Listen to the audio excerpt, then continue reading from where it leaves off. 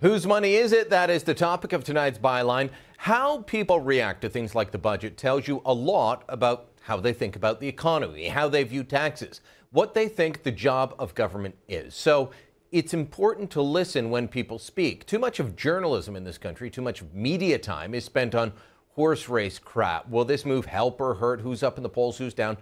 I don't care about that stuff as much as I care about policies. I care about someone's worldview. These things matter. And when people speak about something like the budget, then they tell you their worldview, at least when it comes to money. And that's what counts because it tells you where they would go if they were in power. Some of the first critics out of the gate from yesterday's budget were the public sector unions. The union bosses who represent federal workers don't like the budget. They don't like it becoming balanced next year. Debbie Davio, president and CEO of the Professional Institute of the Public Service of Canada, said, "This budget attacks Canada's foundation." She said it's simply not possible for the government to put its fiscal house in order when the foundations, the programs and services that Canadians depend on, are crumbling. Really?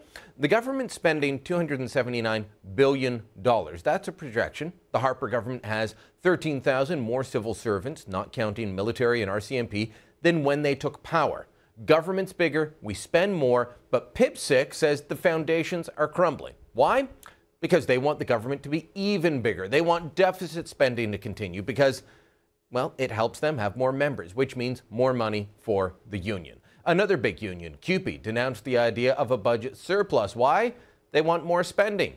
CUPE is calling for strengthened public services, investments in public infrastructure, and leadership from the federal government on expanding the Canada Pension Plan. They believe government spending creates jobs, and we need more government spending to help the Canadian economy. Sounds a lot like Liberal leader Justin Trudeau. He believes that as well. Appearing on CPAC, Trudeau was asked about deficit spending and whether he would run a deficit if he was in power. Trudeau not only refused to rule out deficit spending, but talked about the need for more government spending to grow the economy.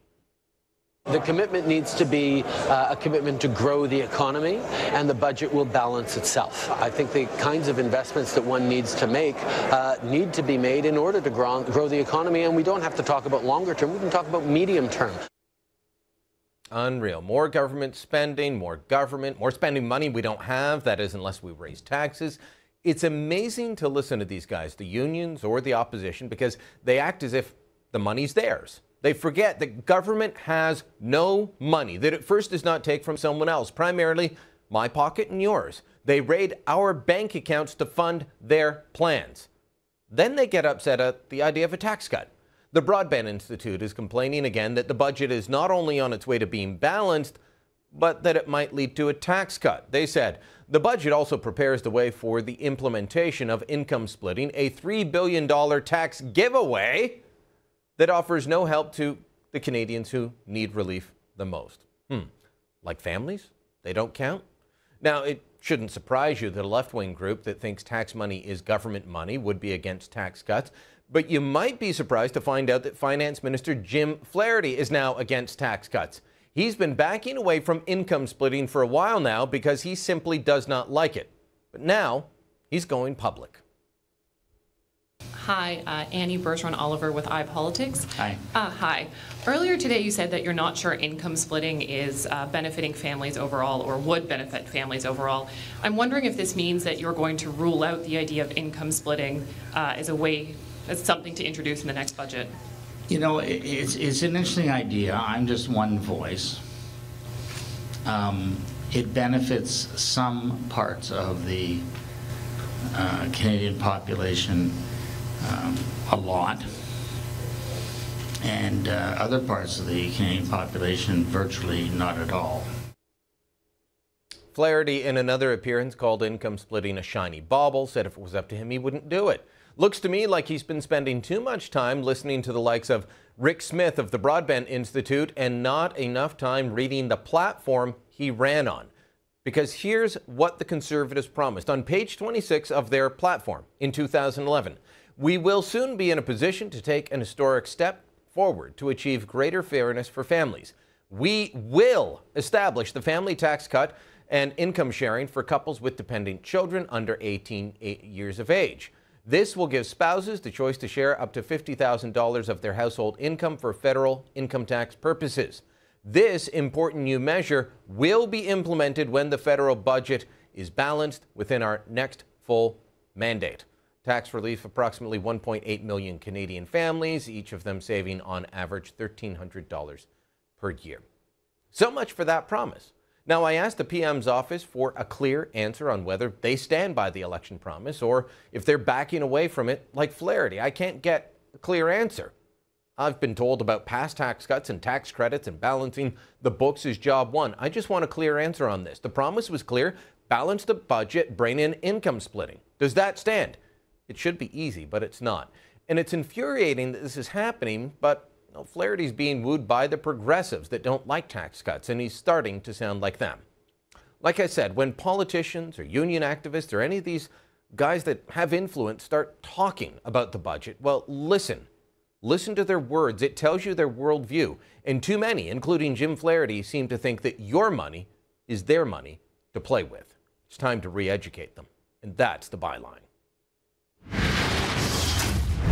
Mr. Kennedy, just a quick question. Are you looking forward to the government introducing income splitting after the budget is balanced? Yeah, it was in our platform, absolutely. The bottom line is it's about tax fairness for families so they don't get penalized. And I think that makes a lot of sense, fairness.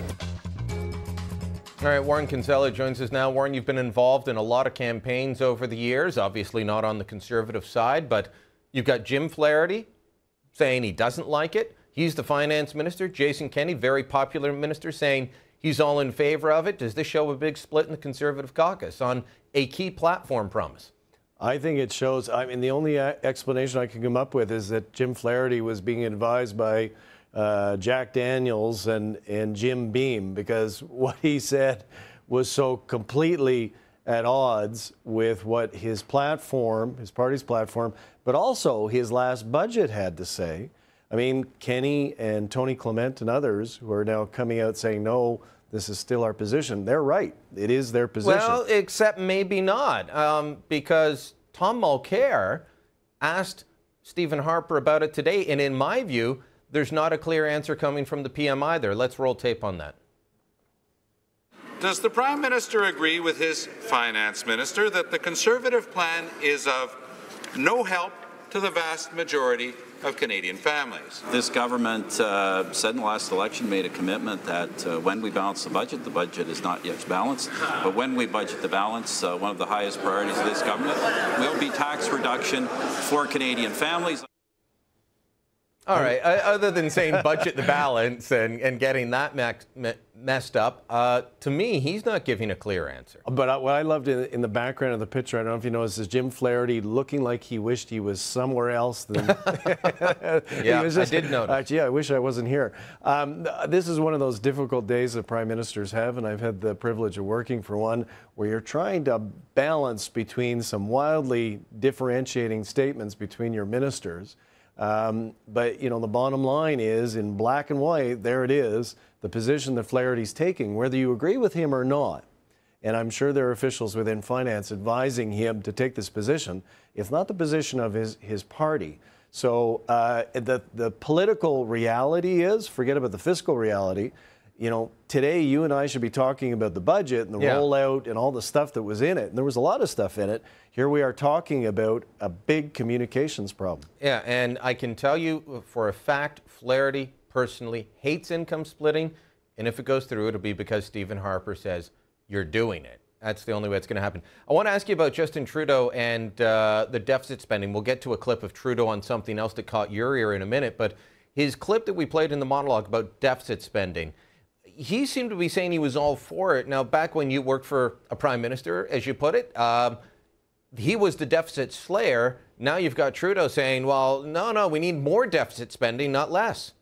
Yeah, and I think that, you know, and Ralph Goodale made the same kind of statement just a few days ago in the lead up to the budget. It is, yeah, and no less than Jim Flaherty said in 2009, I think, you know, we're all Keynesians now, but it is, 2014 is not 2009. And for sure, you know, is it possible that we could slip into recession again and we have some kind of global crisis? For sure. But the IMF and the G7 say that's not going to happen. and that Canada is actually, as Harper said, in not bad shape. So I think both Flaherty and Trudeau are a little bit behind the curve here in terms of the messaging. While Canadians are nervous, there's no doubt about it, and worried about their future, the economic reality is things are getting slightly better. All right, let's play a clip that caught your ear, and we talked about it a bit last night on the Battleground special. This is Justin Trudeau talking about where the government is failing in the budget. We have a government that is deciding to balance the budget in the short term for electoral reasons, to balance the budget in an election year on the backs of workers with a $5.2 billion maintaining of EI premiums artificially high and other such measures on asset sales and on putting off procurement for DND. Yeah, putting off procurement for DND. I mean, that's well, you're the one who caught it. I give you credit on the panel. You were the guy who caught it. I was more laughing at the sterling commitment to snowmobile clubs yet again. And But that's essentially saying we need to be buying our military more stuff, and that surprises me from Justin Trudeau. Yeah, and I mean, it's not reflective of what the last Liberal platform was. Now, he's a new Liberal leader, and he's allowed to take different positions than Mr. Ignatieff did. But it was surprising, because that is not usually a constituency from which the Liberal Party gets a lot of votes, which is defense procurement. So it'll be interesting to see how he fleshes this one out over the next few days. But I think you were saying off camera before we got started, I think you're absolutely right. Everybody's having kind of a crummy post-budget communications day, except Tom Mulcair. Yeah. The other guys are all kind of messy and scattered, and, you know, the NDP and Mulcair look okay. All right, Warren, good talking to you as always. Chat soon. Thank you. Email me.